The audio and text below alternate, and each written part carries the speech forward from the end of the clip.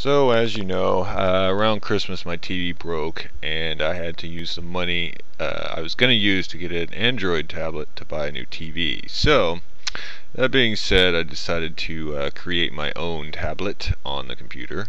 As you can see, it boots up as a Linux operating system, which I didn't know beforehand. But yes, Android is Linux. So here's the tablet. This is running a newer version that isn't out on the Android market just yet. It's 4.0 ice cream sandwich. Don't ask me how I found it, because I'm not sure how I found it. But anyway, just going to go through a couple of things here and show you the screens. Too bad it's not touchscreen, because it works just like a touchscreen. You just have to use a mouse instead. Apps. List, not much there because I haven't had whole lot of time to mess with it yet, but there is an app store. It's not the actual Android market. It's a secondary version which isn't as good, doesn't have as much as the actual Android market, but I'm working on getting the Android market, a real one, uploaded onto this.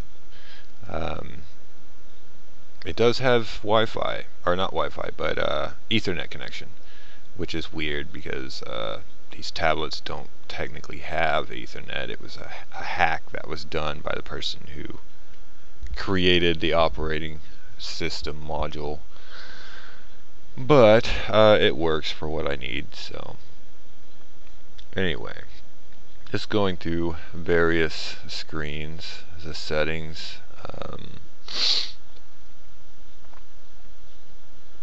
As you can see, it's Android version 4.0.3, which is ice cream sandwich. Let's see what else is on here.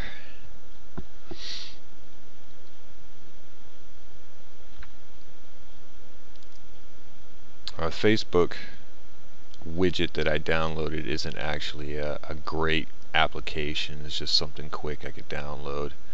The trick is finding it. This one obviously is in the widgets area,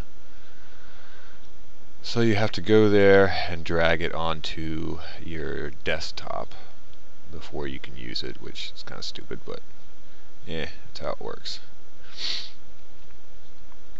Anyway, I'm going to quick skip past the password so that doesn't show up.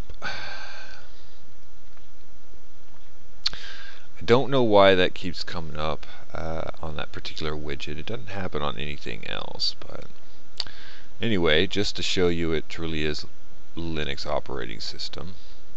There's your directory, just a standard terminal. DevTools, not sure what they do. I haven't really gone through everything here.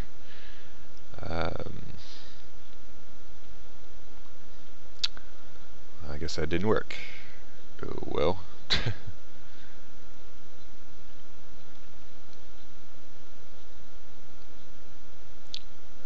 But I mean, it's pretty much everything that you would get off of a standard tablet. So it even shuts down the same way. So anyway, it'll work until I can get an actual tablet. So hope you enjoyed.